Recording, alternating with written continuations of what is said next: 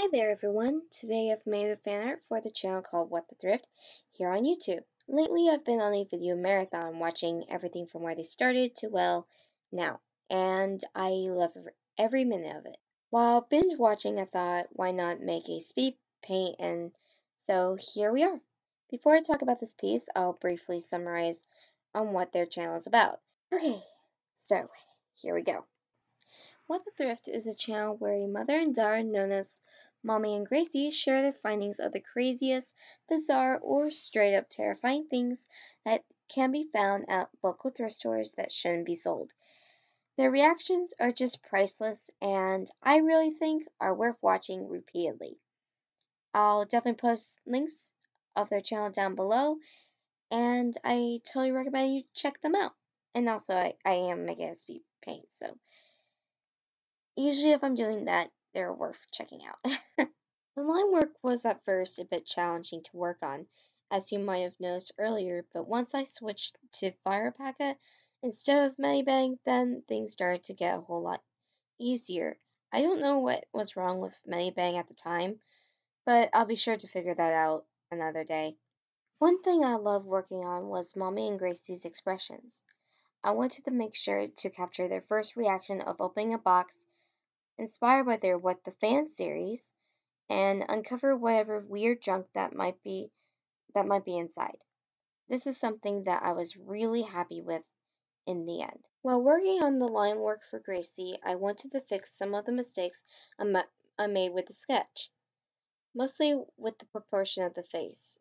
The eyes really bugged me, and also the distance between where the mouth was not truly accurate on how Gracie's face actually was, and I really didn't like that. So slowly you'll be watching me fix Gracie's face entirely.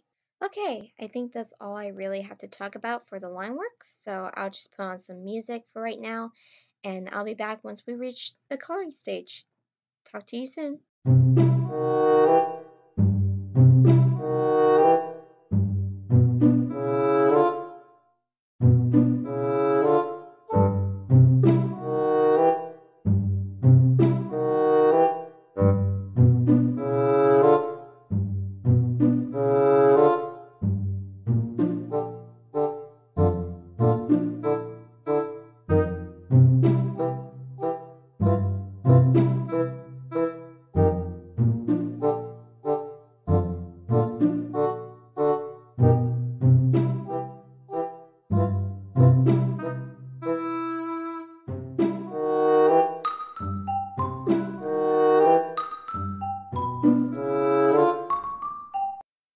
Okay, I wonder how many times I've actually said okay in this video.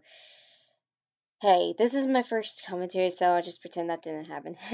Anyway, for the coloring, there were times where I didn't have a lot of difficulty, and others where I found myself working even harder to fix mistakes. Like before, I'll real quick talk about what I really liked working on in this piece, and then the areas where I had more of a challenge with. The part of just getting the basic color down for Mummy and Gracie was probably the only time where I felt comfortable on actually knowing what I was doing. I would go back and forth to their videos to get an idea on what they would look like, so I wouldn't have to blindly choose the colors that I would want to use. One thing I did notice, however, is that the color scheme for Mommy and Gracie looked kind of plain because of this. And so I had to come up with an idea on where the light source would be coming from and how to add more, I don't know, depth to the piece. And that's where I had the idea for a weird green glow coming from inside the box to help add to the mystery and horror that the two are in. The main struggle I had was with the designs on the t-shirts, Gracie's shirt in particular.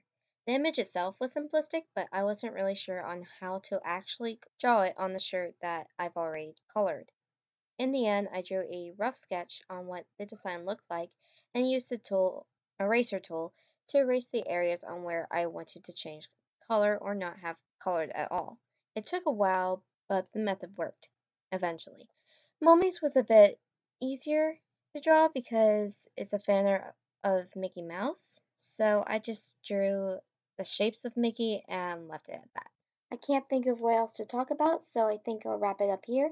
Feel free to like and subscribe if you haven't already, and be sure to check out What the Thrift. It's totally worth it. As always, I hope you guys like the end result and have an awesome weekend.